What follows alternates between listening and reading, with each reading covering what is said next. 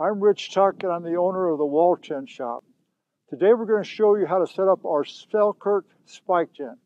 To speed up time, we've already put the guy ropes on their stakes and also assembled some of the poles and got our bottoms poles in also for our side poles. So guys, just come on in and give us a hand helping put up the tent. The first thing you do in setting up the tent is the four corners. We've already got the stakes in on the four corners already, but now we're just going to put the four corners in and get them tight. And you probably remember Hondo the guard dog from other videos we've done. So we'll get the four corners, stakes in, get them very tight.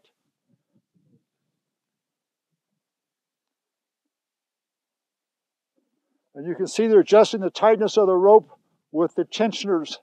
200 feet of rope and tensioners come with the tent. Okay, let's go inside now. What we're doing next is setting up the inside poles. You have a center pole a little over 8 feet, and then you have a door pole on each end that's a little over 6 feet. That way you don't have to bend down while you're getting in a tent.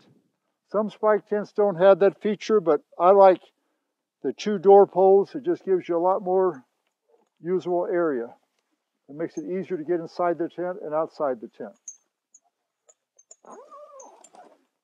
After you get the 3 interior poles in, now you start tightening all the guy ropes along the side of your tent and also your end ropes on each end. I always recommend that you have this end rope tight on each end. It just makes your roof that much tauter. What we're going to do is show you just a general idea how to set it up now. Then we have the rest of the video later. We'll be showing you in detail how we do each specific step. Now on the tent, you'll notice that we've got lots of side poles. Most other tents don't have this many side poles. On a 10 by 10, you will have a total of 5 on each side. On a 12 by 12, you'll have 6 on each side. And a 14 by 14, you'll have 7 on each side. And again, it's very important to keep these rows tight.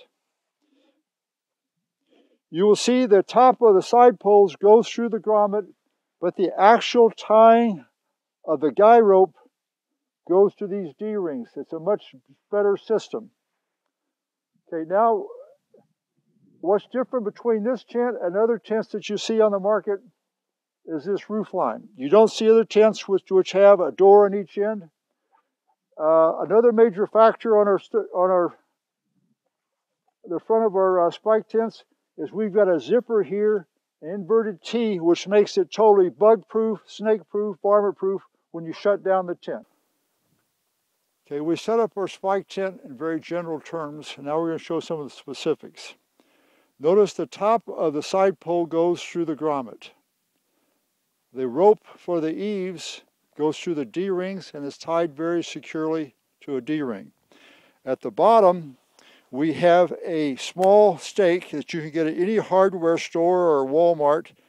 That small stake, it keeps this side pole in position. And you just slide it over like that. And then on this type of stake, you can bring down the loop we have here and fasten it underneath that lip. But for speed, we're going to just not do that and go our next step. Now, we have what we call our tensioners. This is a double T stake. Always put your guy ropes on the bottom of that double T, and you just pull on the rope and slide it forward, and the tension keeps it there. But notice how it's set up on this. It goes like a loop, like this when you set it up. Make it look just like that. And you put it through the bottom, and it just slides up like this, and it gets a very tight rope very quickly. And you do that along all the side poles, and you can see that all of our stakes are at about 30 to 45 degree angle, so your rope pulls against the ground and the stake.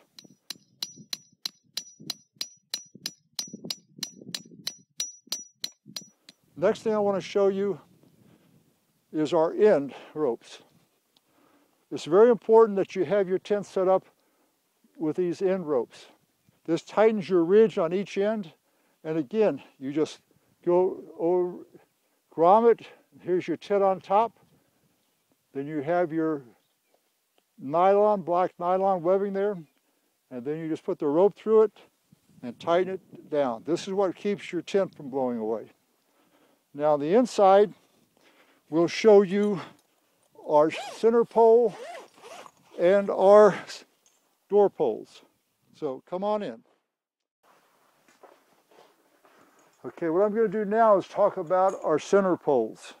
Our center poles are made of very thick aluminum. The walls are quite thick. And our door poles are three pieces here. And if you put those over your knee, you couldn't bend them.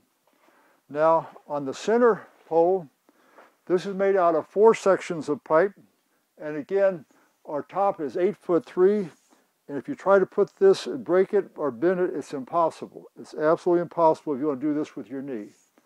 And the last one is the other door pole. I like to have tents that have a door on each end. Especially important when you have a sewn-in floor, because if something happens in here and you have to get out quickly, you want to have an exit on each end of the tent.